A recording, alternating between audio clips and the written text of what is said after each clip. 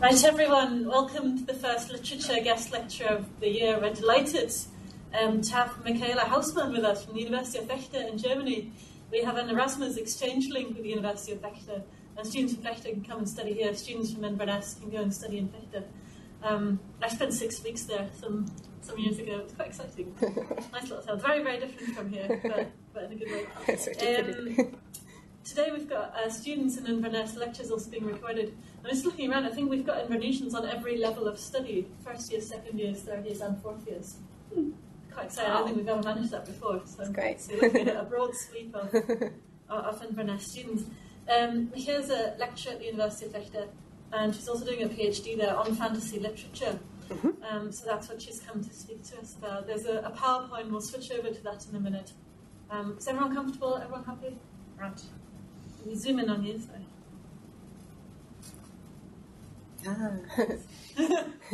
Slightly awkward. Right. That makes it easier to follow the lecture. Right. Okay, first of all, thanks for the kind introduction and thanks for having me here. I'm very pleased and I do appreciate it that you've all come despite the late hour, so I'm very happy. Well, imagine you want to read a new book. You obtain a copy, withdraw to a cozy place, so with a fireplace or the beach or packed bus, whatever you like, maybe with a glass of wine or a warm mug of tea, whatever you like. Once you've made yourself comfortable and you start flipping through the pages and the smoothly formatted prose starts to lull you in, then suddenly there comes a shift, a break in the page, a different format, or a shift from prose to verse. Now, if you like fantasy literature, this might happen quite often. And just to show you what I mean, I brought you a picture of the 5 fantasy narratives I'm working on for my PhD. And all these little colorful post-its actually mark the occurrence of a poem, some of which are only very short, so 2 or 3 lines long. Others cover several pages. So you see there's a lot of material to work on. While noticing that poems feature so prominently in fantasy narratives, I was beginning to ask myself 2 questions. Why are there so many poems in fantasy narratives? What influences on the genre may have played a role in that respect? And the second question, why are these poems in there? What are their functions for the overall narrative in which they appear? Well, I've been asking myself those questions for 2 years now, and I still haven't got all the answers I'm looking for, so I'm still working on it. But I found at least some answers, and I would like to share those with you in the course of my talk. For that purpose, I've chosen the following outline. So first of all, I'm going to talk about the influences on the genre of fantasy, which may have contributed to its affinity for poetry. And in the second part, we're going to look at the forms and functions of a few selected poems from George MacDonald's Phantastes, Lewis Carroll's Alice's Adventures in Wonderland, Tolkien's The Lord of the Rings, and J.K. Rowling's Harry Potter and the Philosopher's Stone. Well, the birth of modern fantasy as a genre in its own right is usually set in the middle of the 19th century. Of course, fantastic elements have been part of literature ever since human beings devised stories in forms of myths, folk tales, legends, and romances. But the use of fantastic elements, the playful invention of imaginary beings and worlds, had rarely been conducted as an end in itself, nor had they been seen as the central and defining aspect of a literary work. The 19th century, however, was characterized by certain developments that facilitated the emergence of fantasy literature. One of these factors was the predominance of the realist novel, with its emphasis on factuality and mimesis, against which fantasy could establish itself as a countercurrent, as Richard Matthews explains in a study with the telling title Fantasy, the Liberation of Imagination. The insightful and influential modern authors who crafted fantasy as an alternative literary form seem intuitively to have understood that they could create a complex and appealing counterpoint to popular fiction about ordinary life by imbuing their writing with ancient human impulses towards myth and romance.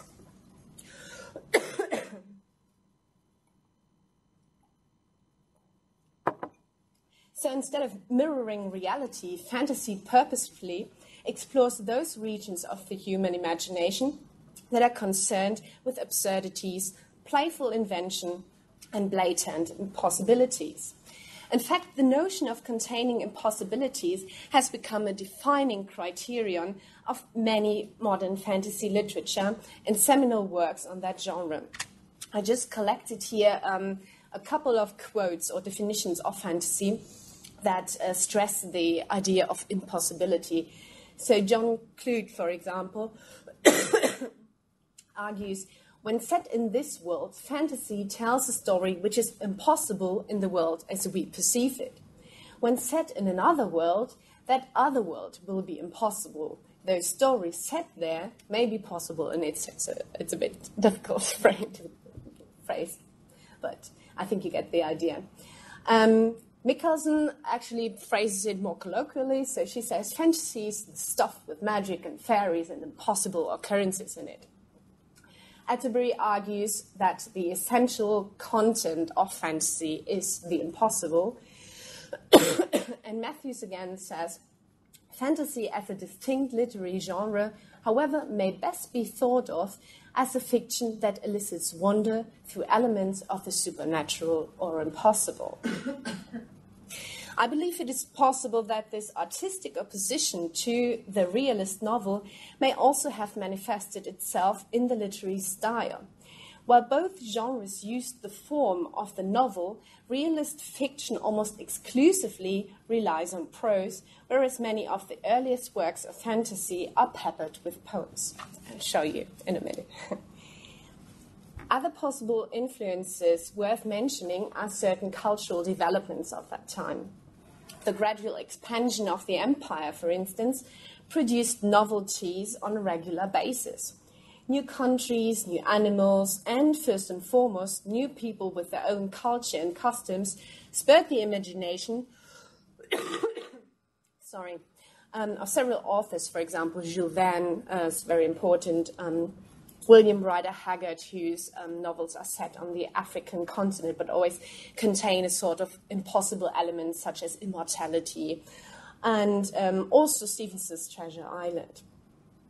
Although these works cannot be considered genuine fantasy literature, they nevertheless play with ideas of the exotic, strange, and unexplored that also influence fantasy literature.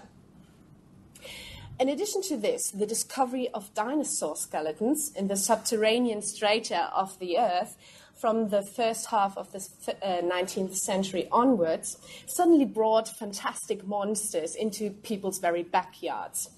So as Stephen Prickett describes in his work Victorian Fantasy, in less than a generation, the monsters from underground had shattered an entire world picture and confronted man with dark, unimaginable vistas of pre-human history.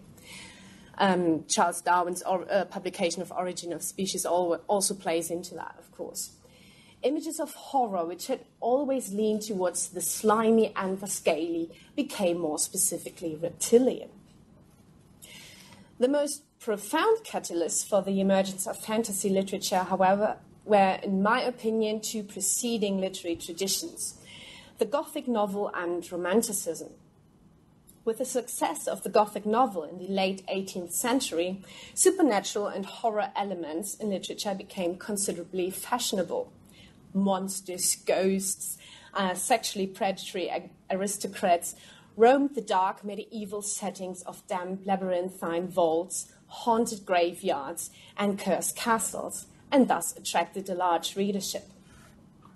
Apart from the obvious connections to fantasy literature, some writers like Anne Radcliffe or Matthew Gregory Lewis used a large number of poems in their novels as foreshadowing devices or to mirror the protagonist's internal condition.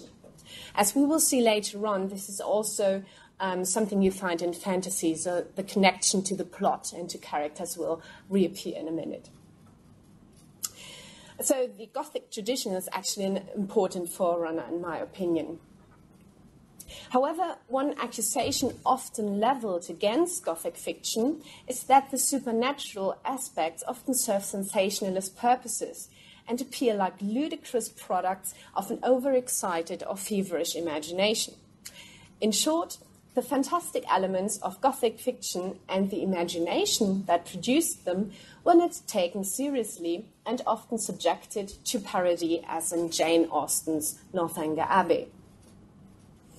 A more serious approach to the fantastic imagination was undertaken in the course of Romanticism in the late 18th and the first half of the 19th century. Not only did Coleridge's concept of the creative imagination favor the playful use of artistic invention and reshaping, many Romantic writers also experimented with new forms, breaking with rigid traditions and restrictions of literary style. Most importantly, though, the Romantic movement went hand in hand with a new interest in the supernatural and transcendental, the rediscovery of folk tales and ballads that often included fantastic elements, and a newfound appreciation for medieval chivalry and romance as prominently cultivated by Walter Scott, for instance. All these aspects are frequently found in fantasy literature, which is also the reason why it has often been associated with escapism and nostalgia. And if you're interested in these discussions, read up Tolkien's famous essay on fairy story, because he actually takes up this notion on escapism and kind of defends it. It's very interesting to read.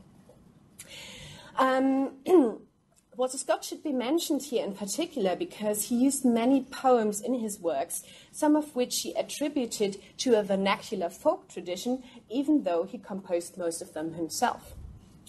Nevertheless, his poems resonate with an allusion to an oral tradition and a legendary past, and I think this function is still part of many of the poems you find in fantasy literature. So the idea that there's an oral tradition behind this that makes it actually credible.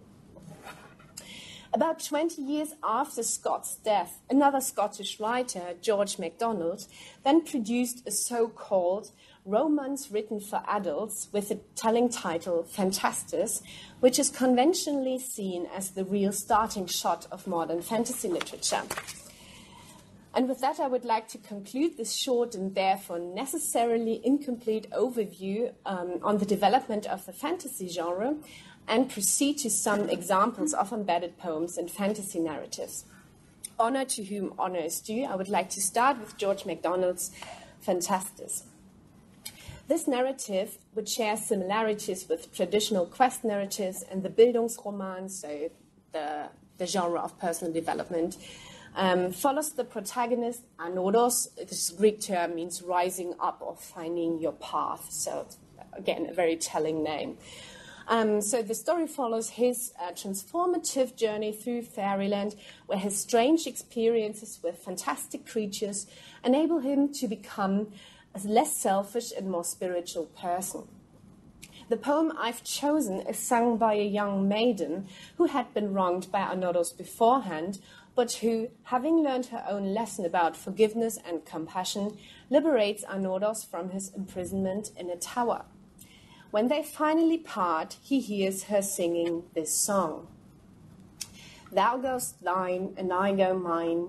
Many ways we wend, many days and many ways, ending in one end. Many a wrong and its curing song, many a road and many an inn. Room to roam, but only one home for all the world to win. Regarding the formal features, the many internal rhymes such as thine, mine, days, ways, wrong, song, roam, home, as well as the repetition of various consonances and of the anaphora many, create an impression of routine and tediousness, highlighting the strong imagery of journeys used in both stanzas. So we have inroads, so all these are quite often repeated. The language and structure are fairly simple, which fits to the relative simplicity and language and innocence of the young maiden who sings the song. So the style is kind of adapted to the character, if you like. On the content level, however, the song reveals crucial aspects of the overall message of the narrative. While the first stanza is mainly concerned with parting, as indeed the characters of Anodos and the maiden do, the final line of the first stanza anticipates a reunion because all ways lead to a single end, namely death. So the theme of death features very prominently in Phantastus because Anodos undergoes several symbolic deaths during his journey, each of which transform him into an increasingly better person. Okay. MacDonald, who himself was deeply religious, though in an unconventional sense, characterizes these spiritual deaths as thresholds to a higher level of existence that brings the individual closer to God. So this is actually the one home for all the world to win, suggested in the last line of the second stanza. If home is God and the journey the metaphor for the progress of life, the images of road and inn can be interpreted accordingly as different stages of life. So as both the speaker, so the maiden, and the addressee, Anodos, of the poem are on their own respective journeys towards spiritual ennoblement, the poem simultaneously reflects their immediate situation of parting, but also conveys larger implications of the overall story. Sorry. Right, whereas this poem from Phantastus is actually interpolated within the prose narrative itself, there are also poems that are used as chapter epigraphs or prefaces for the entire work. One example thereof can be found in Lewis Carroll's Alice's Adventures in Wonderland, which I'm sure you all know. It has a prefatory poem before the actual narrative begins. It's pretty long. Huh? All in the golden afternoon, full leisurely we glide, for both our oars, with little skill by little arms are plied. With little, while little hands make vain pretence, our wanderings to guide. Ah, cruel free, in such an hour, beneath such dreamy weather, to beg a tale of breath too weak, to stir the tiniest feather. Yet what can one poor voice avail against the tongues together? Imperious Prima flashes forth her edict to begin it. In gentler tones, Secunda hopes there will be nonsense in it, while Tertia interrupts the tale not more than once a minute. Anon, to sudden silence won, and fancy they pursue, the dream child moving through a land of wonders wild and new, and friendly chat with bird or beast, and half believe it true. And ever as the story drained the wells of fancy dry, and faintly strove that weary one to put the subject by, the rest next time, it is next time, the happy voices cry. Thus grew the tale of Wonderland, thus slowly, one by one, its quaint events were hammered out, and now the tale is done. And home we steer, a merry crew, beneath the setting sun. Alice, a childish story take, and with a gentle hand, lay it where childhood's dreams are twined in memory's mystic band. Like pilgrims withered wreath of flowers. Oh, I actually forgot a line. Far in the plucked of land. That's how it actually concludes. Can I interrupt for 2 seconds and say I think we've been joined on the VC by Ross down in Perth. Ross, can you hear us? Hello, Ross. I figured it out. Hello. Okay, you Ross, can hear us. Can I be really rude and ask you to turn your microphone off unless you actually want to speak? Because otherwise it keeps going back and forth. Yeah, that's fine. Thank you. Well, as it is pretty long, I won't be going into much detail, but there are a few aspects I'd like to focus on. In terms of content, the poem describes a rowing excursion Lewis Carroll actually really undertook with the three Little sisters. So Dean Little was actually his superior. And the sisters are called Lorena, Alice, and Edith Little. And as you can see, the pun in the first stanza, little arms, little hands. So this is actually the indicator of the real event and the real people behind this. So this this event, actually, Carroll records in his diary, was the very day when he devised the story about Alice's adventures in Wonderland spontaneously for the entertainment of the children, which amused them so much that Alice requested that he should write it down. As we all know, this is what Carroll did, and he gave the printed book to Alice as a present, to which the final stanza alludes. So it's basically a dedication, if you will.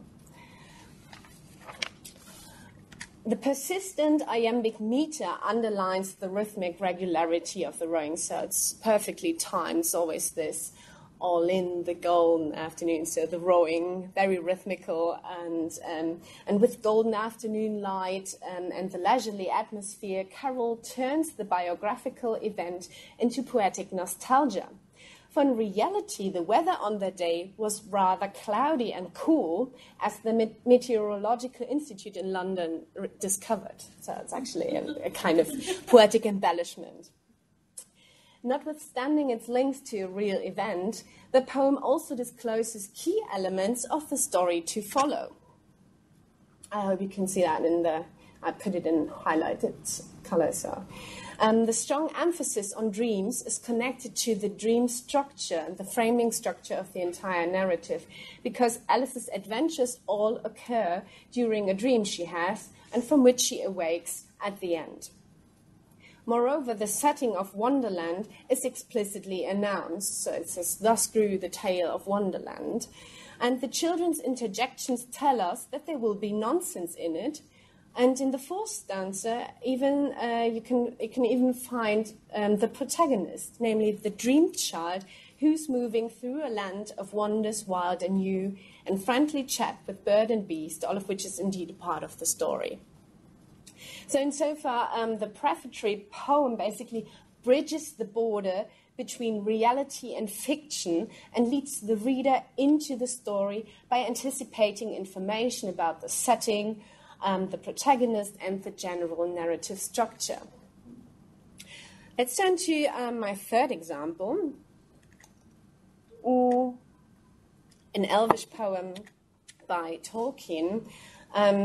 I'm not fluent in Elvish, so all the Tolkien fans, please bear with me. Pardon if there's any possible corruption on the pronunciation. I'll do my very best. Okay, here goes. A Elbereth Gethoniel, Silivren Penamiriel, Omene Agla Elenath, Nakared Palandiriel, O Galathremin Enorath, Fanuilos Lelinathon, Nef Aer Si Nef Earon, A Elbereth Gethoniel, Omene Palandiriel, Lenalon Si Dungorothos, A Tironin Fanuilos. So this translation into the common tongue reads as follows. O Elbereth Starkindler, white glittering, slanting down, sparkling like a jewel, the glory of the starry host, having gazed far away from the tree-woven lands of Middle-earth, to thee, ever white, I will sing, on this side of the sea, here on this side of the ocean. O Elbereth Starkindler, from heaven gazing afar, to thee I cry now, beneath the shadow of death. O look towards me, ever white. This poem is addressed to Elbereth, one of the highest Valar, who are powerful angelic creatures in Tolkien's story cosmos, and it is of course sung by the elves, Tolkien's famous fictional people. Well, although a linguist with a special interest in Tolkien's invented languages might give you a detailed account on the lexical and grammatical forms, the regular iambic tetrameter at least gives you an inkling of the stress pattern of the word. So, you know, it's silivren and it's silivren, so this is actually a bit helpful here. What is much more important about this rendering in Elvish, however, is that we as readers get an idea of what this strange language of the elves could sound like. And also the illusion is created that there is actually a poetic Elvish tradition.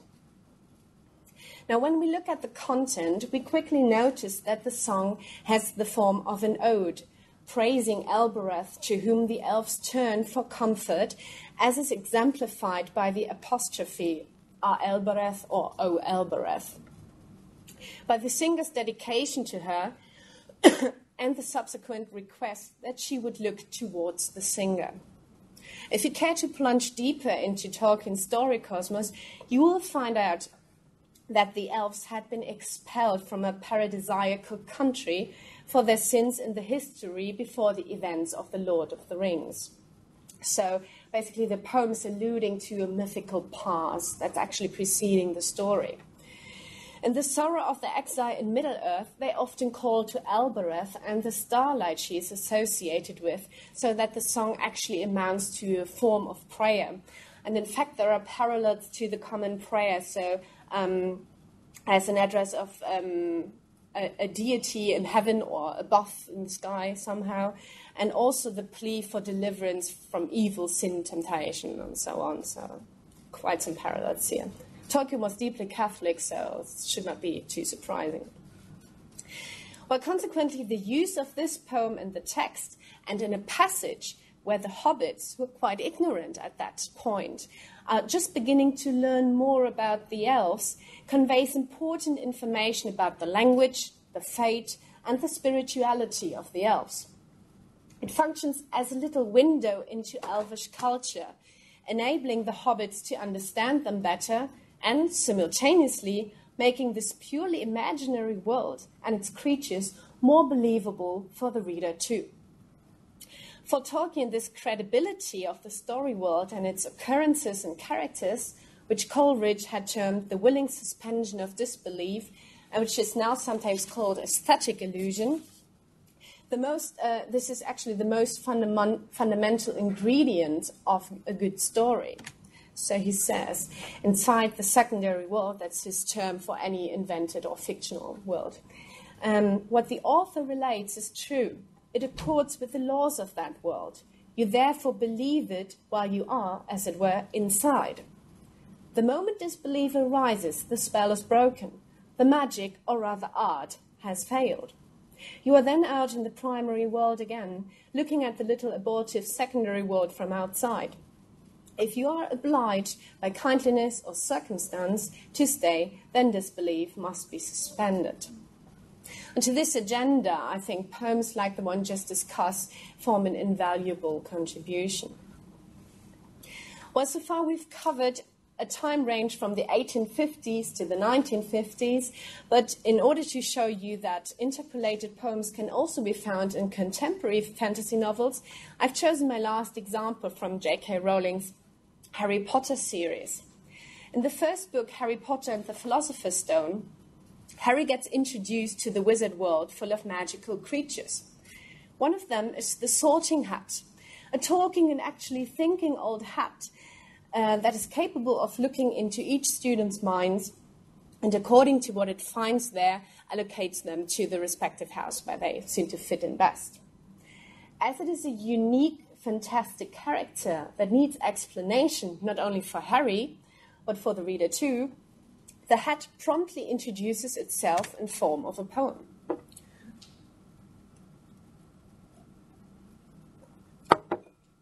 Oh, you may not think I'm pretty, but don't judge on what you see. I'll lead myself if you can find a smarter hat than me. You can keep your baldness black, your top hat sleek and tall, for I'm the Hogwarts Sorting Hat, and I can cut them all. There's nothing hidden in your head the Sorting Hat can't see. So try me on, and I will tell you where you ought to be. You might belong in Gryffindor, where dwell the brave at heart. The daring nerve and chivalry set Gryffindors apart. You might belong in Hufflepuff, where they are just and loyal. Those patient Hufflepuffs are true and unafraid of toil. Or yet in wise old Ravenclaw, if you've a ready mind, where those of wit and learning will always find their kind.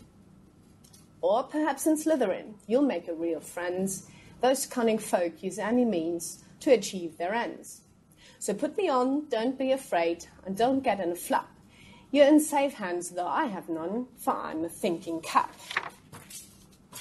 Due to its alternating iambic tetra and trimeter with many trochaic inversions and its run-on lines, the poem attains an almost conversational rhythm. The hat basically gives us a form of self-characterization. It clarifies... okay. Can I... Thanks. No. Just close it. right, yeah, just... There we go again. Okay. So it clarifies its belonging to the species of hats, admits its poor appearance, but it also foregrounds its extraordinary intelligence and its special faculty of reading the minds of those it sits on top. What is particularly interesting is the Sorting Hat's shift in style.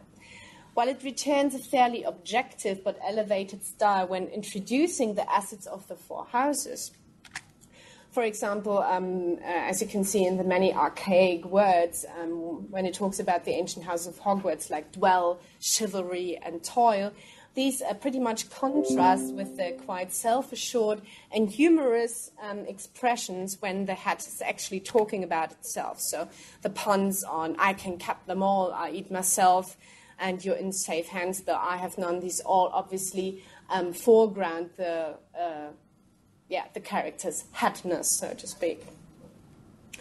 In Book 4 of the Harry Potter series, there's yet another poem spoken by the Sorting Hat in which it relates its genesis. So taken together, these two poems actually form a concise self-portrait of the Sorting Hat. Unfortunately, we don't have enough time to look into that poem, but if you really like Harry Potter and its fantastic work, I can just strongly recommend that you have a look at it. All right, on that note, I would like to conclude this short excursion into my PhD topic. I hope I could give you an idea of the heterogeneous influences that helped shape the genre of literary fantasy and possibly contributed to its affinity for interpolated poems.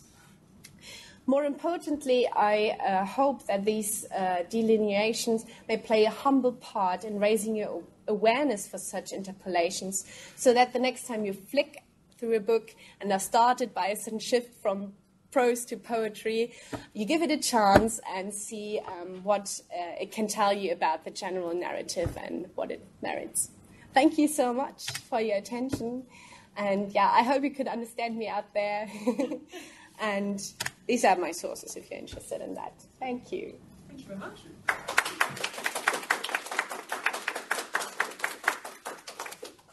Any questions? We've got lots of time for questions. Ross, I'm zooming out so you can see there's more of us in the rest. You can see us.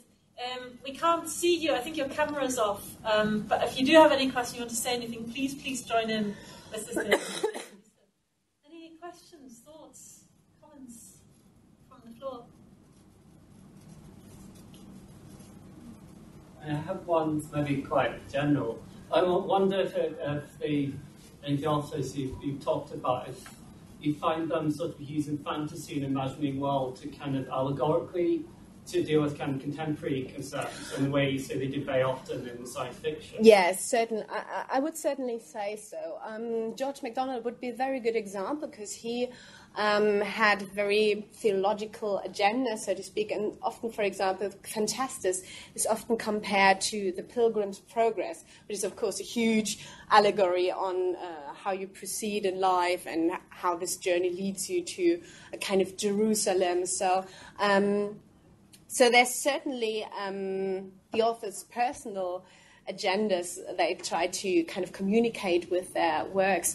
And for Lewis Carroll, for example, would be a very good example. He was very subversive in his writing, so he ridiculed 19th century children's education a lot with his poems. So actually there's an interesting example.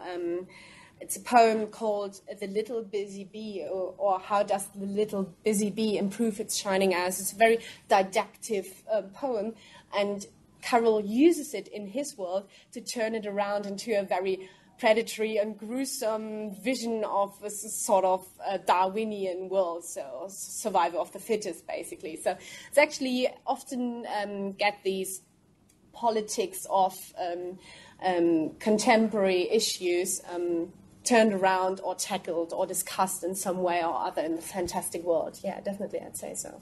I think that goes for all of them.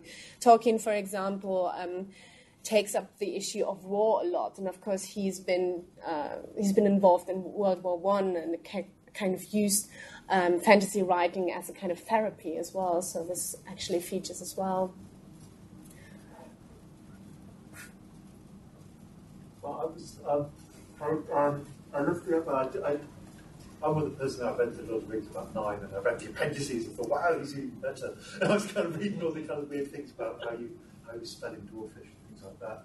But the lovely idea about the fact that the songs in Cinder and things, the songs in Elvish, they give us a kind of insight into this world and tradition. But I love the fact that that's actually there. And those are just the selections that we put in, and there's this massive corpus of Elvish and Dwarf, particularly Elvish poetry that he's written and doesn't go into these books. Christopher Tolkien leaves out of the Silmarillion, but it's just he's dipping into that. So when you say it gives you this hint of the tradition, it's kind of it is actually there, which I think adds this extra dimension to it and makes the world even realer. Mm-hmm. Yeah, I would definitely agree. I think that the point of this use of fragments, so to speak, so it appears in the novel itself. It seems, you get bits and pieces and only glimpses of this bigger context that's kind of looming in the background, kind of makes it very credible. I would definitely say so. And I can only recommend reading the Silmarillion if you're into fantasy, because it makes this entire cosmos really amazing. So with all this historical background, etc. Great. People have to. No poetry or little poetry in there. Oh, is it? Oh, great. We should introduce that in Vechta. Alice in Wonderland and the Silmarillion on our second year course. It's not the fantasy course, it's the epic course. So we think they work as epics as well. Don't disagree. No, I definitely won't disagree. I kind of have trouble with the term epic, though, because it seems very broad and seems to encompass a lot. So I won't disagree, but I would question where to draw the line. So maybe this. Fantasy. So that's why it's called an heroic literature, right? Yeah. Mm-hmm. Yeah. And of course, within fantasy literature, you also get all sorts of different subgenres. Yeah, so you get urban fantasy and whatever. So lots of it. I'm very happy to hear that in Scotland apparently invented the fantasy genre. It's pretty much everything else in the modern world. Yeah, I'm actually thinking about going to Huntly because George MacDonald was born there, and that's just round the corner, isn't it? So not too far away. Well, for me from Germany, it's around the corner, so I try to. Yeah, it's amazing. I think Walter Scott definitely played a big part in that because if you look at his romances. There's a close connection between romances and many fantasy works, obviously, so the medieval themes, etc., pop up. And his use of poetry, so the idea of kind of giving glimpses of a larger poetic tradition is something I think many fantasy writers picked up, actually. So. And I suppose he also kind of legitimised the novel, rather than being something, predominantly for women. Something that's quite serious, as serious authors could do, and then you have kind of knock on, and doing imaginary worlds and so on is also kind of legitimate. And yeah, definitely. And I also think that he presents a nice counterexample. So if you have Dickens novels and etc., so you don't find any or little poetry in there, or Elizabeth Gaskell, for example. Whereas in 18th century novels, you do find quite a bit of poetry. So when we talk about Roderick Random next week, it actually contains a few poems. I was quite surprised to find that. But that changes in the course of the 19th century. So the realist novelists stick more to prose, and so Scott, with his romances, actually produced a kind of mixed style, which is something fantasy writers picked up, in my opinion. Any other questions, comments? For a very short time, I thought we'd gone back to Dada from this morning. Sounds. Wasn't that bad? Great. Yeah, no, again, I think half love and half kind of don't want to talk to Peter Jackson because we don't really want to like acknowledge the Hobbit happened in terms of films. But the Lord of the Rings again, he does, you know, even them when they're bringing in kind of the cinematic world, and they bring in the kind of, oh, we have to get the extra bits of music and things like that. And bringing in things like that, and it, as I say, the world building is actually interesting. And I think also the way in which so much of it is generated from poetry. Building up. This is very much prose from poetry, even the kind of the old ballads that are feeding into things like that. So again, it's kind of I think fantasy and poetry are great. Well. And actually, now you mention it, one of the arguments in my thesis is also that poetry assumes a very strong world-building function, not only in that it creates a kind of larger cosmos that's kind of looming in the background, but sometimes you even have very vivid descriptions of places. So you actually, when you think of Gimli, for example, there's a passage when he stands outside Khazad-dûm and sees a lake. Then he bursts into poetry about this lake and describes the lake and its history. So all the many names and places in Middle-earth actually get personal character. So and this is actually done through poetry. That's quite amazing. I love the way Tennyson's did also the King, where they kind of, it's all the descriptions of all the kind of wonderful, beautiful, perfect things. Like, oh, there's a battle. Right, let's move on to kind of describe the more beautiful things. The whole kind of Arthurian romance. It's kind of, Tennyson doesn't really do battles very well. He discovered the child today. It's the way in which that kind of. I remember reading the whole Riddles a few years ago and just laughing because every time I got to a battle, he just gave it back to me and then moved on to more interesting stuff. It's interesting, yeah. So again, there's the fantasy tradition still continues, but not quite effective, I think. It always is a really strong example. Another good example of a contemporary novel would also be A Song of Ice and Fire. So those of you who watch Game of Thrones, The Reigns of Castamere, it's actually a poem in the novel, so it tells you something about the history preceding the actual events. It's great, so you get an idea of a bigger world. And it's used as a plot device. Definitely, yeah.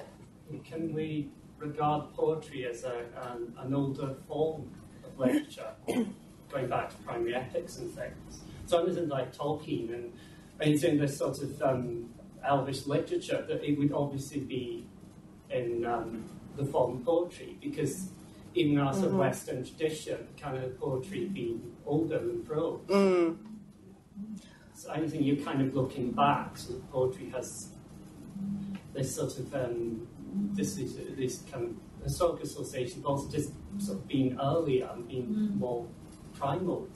Well, I'm not sure about whether it's really older, but I would definitely agree that it has the touch of kind of mythical, epic poetry to it. So all these associations of being old, legendary, etc., all feed into the notion poetry has. And I think this is also exploited in many fantasy narratives. I mean, because the older ones you're talking about, it's still novels relatively recent. Yeah, and so the that's novel true. Being becoming the kind of predominant literary form over from poetry. And all the...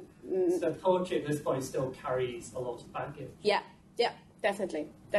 And all the major heroic epics, like Beowulf, for example, or the Nibelungenlied in German, it's all written in verse, of course. So it definitely has this kind of touch of antiquity and legend and so on to it. Yeah. This is my chance to say Ossian.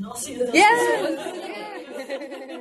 I was going to say the Eddas, but I find lots of examples. I guess. Yeah. But again, it's the kind of the older one, and the sagas. The sagas come in a little bit later, but it's retelling story from the older Eddas and the older kind of the older poems and things like that. So it's in terms of I think the fictional world building. Yes. It's much Yeah. more established and older in that sense, but it's also that's primary sources. It's what they've got. Yeah. It's what these things emerge from. So, it has that character, and sometimes it has that character in even the prose fiction. It carries over this element of its poetic origin in the not even the interlude the thing. It's actually in the prose fiction itself, the prose style can carry traces of poetic. If you want to find it there, you'll find it. If you don't believe it's there, it won't be there. But you want to find it there. So it's kind of. It's the bardic tradition, isn't it? There's the whole lots of them. There's all these ones all feeding in, coming in these various. I was going to say, which is still going on in these parts of the bardic tradition. I'm going to ask a practical question with the students in mind. Some of whom are looking at dissertations and been trying to narrow down topics for a while now. Some of whom are looking forward to dissertations and thinking, how on earth am I going to find something? How did you come up with your research topic and how did you narrow it down? Well, the narrowing down part was very tricky. How did I come up with it? Well, I've loved Tolkien for a long time, and of course I noticed that there were many, many poems in there, and contrary to many people I've spoken to who actually often say, do you actually read those poems? I usually skip them because I find them boring. And I think, how can you? And this actually led me to the question, okay, why? There must be a reason why these poems are in there. They must have a function. And the narrative would certainly change if you left them out. And this is actually how I came to this topic. So I've been asking myself, okay, and so what do these poems do in the narratives? And I discovered that many, many fantasy works actually have lots of poetry in it. And then I tried to find the links between, if there are general mechanisms behind it, something like that. And this is how I came by the topic. And narrowing down was very difficult because the tradition's still going on with Potter and so on.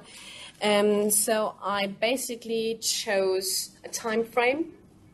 So from the supposed beginning with George MacDonald's proper first fantasy novel, up to Tolkien, who in my opinion kind of created in my opinion, most complete and most complex secondary world.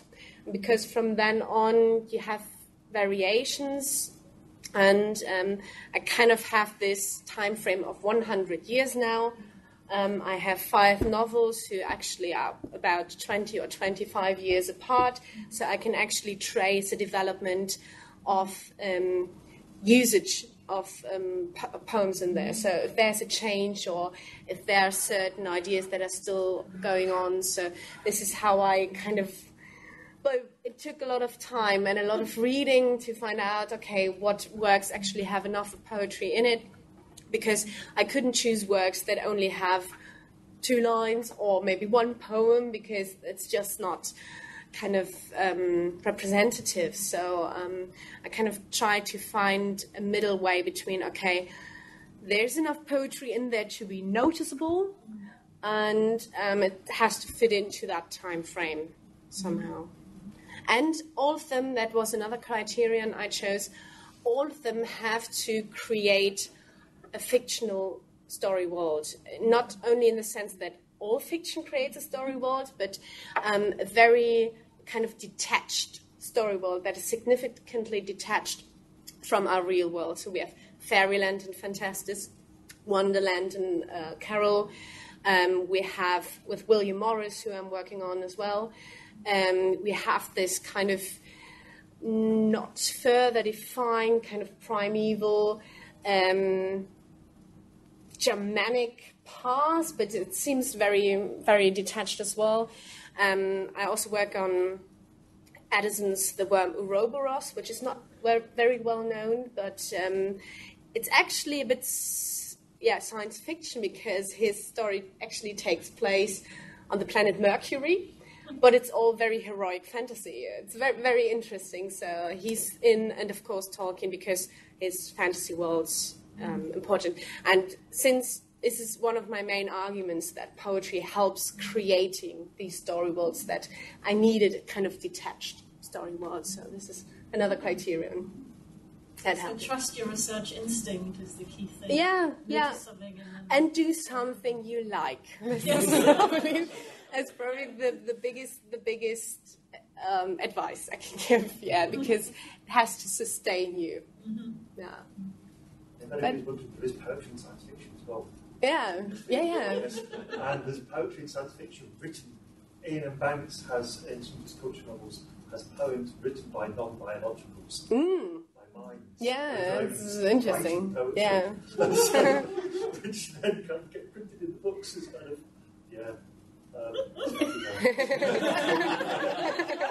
You've gone somewhere else in altogether.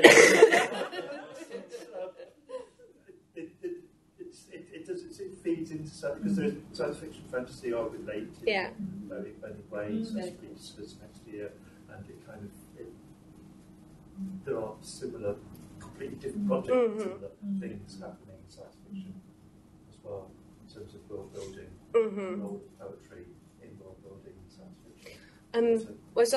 Do we have enough time? There's another thing, I didn't have time to mention it in my talk, but with George MacDonald, for example, since you mentioned the Scottish writers, what is also interesting, he not only uses poetry he wrote himself, so like the one I mentioned, but he used lots of already existing poetry. So he uses Wordsworth, he uses German romanticists a lot, which is an advantage for me, of course. And so he basically, in Fantastis at least, he covers up a range from Chaucer up to contemporary 19th century poets. And it's quite interesting. So how these poems that already exist and were written by others interact with the poems he wrote himself. So it's very fascinating to look at. Any more questions, comments? No? In that case, I think we'll wrap it up. Thank you very much. That was fascinating. Thanks for having me. Fits in very well with the kind of things we teach, the kind of books we talk about. Thanks very much. Thank you.